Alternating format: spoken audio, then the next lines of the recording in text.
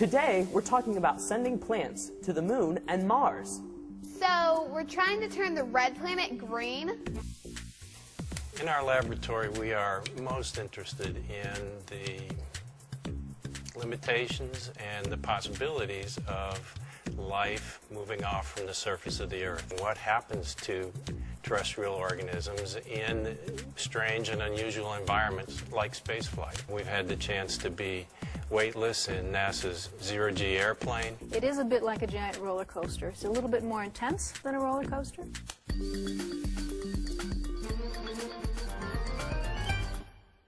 In working with NASA and in working with spaceflight applications, we have gotten to experience a number of environments that are used for, basically for analogs for space.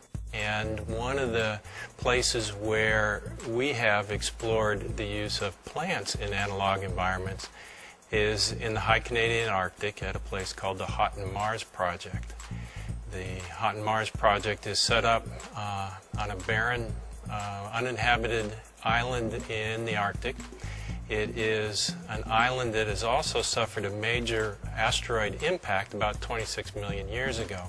So we can, as scientists, set up an exploration station right on the edge of a crater, just like it would be on the edge of a crater on Mars. And we can look at how plants react to that environment, how they might grow in soil that has been impacted by a very large asteroid. So one of the ways that we can get an environment that is a spaceflight type environment that we can get here on Earth is using the NASA's parabolic flight planes like the KC-135 or the C-9. And essentially what these planes are they're jets that fly in a parabolic path. And so if you make over and over again these parabolas where right as you come up over the top, you get about 30 seconds of weightlessness.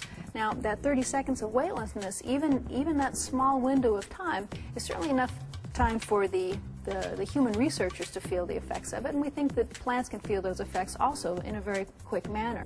But one of the things that we always say is that when we leave Earth's orbit, we'll take plants with us. We do know that if we want to grow plants on either of these surfaces, that we are not going to be able to bring all the dirt with us to grow them. We're going to have to be able to utilize resources that are in place.